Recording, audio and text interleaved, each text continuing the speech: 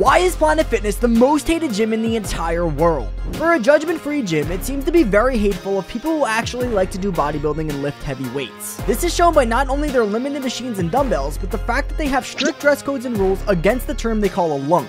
You technically aren't allowed to wear stringers because it'll gym-intimidate the average gym goer. I had a real employee explain the real reason for this later on, but this gym gives out over 1 million free Tootsie Rolls to its customers for free each month. In addition, they even have Pizza Monday where they'd give out free pizza for everyone after their workout. Not to mention the fact that it gets mean for all of the strange encounters people have because of that $10 price. However, during my interview with the real employee, I found out the dark truth behind it all. To know the secrets, watch the full video on my channel.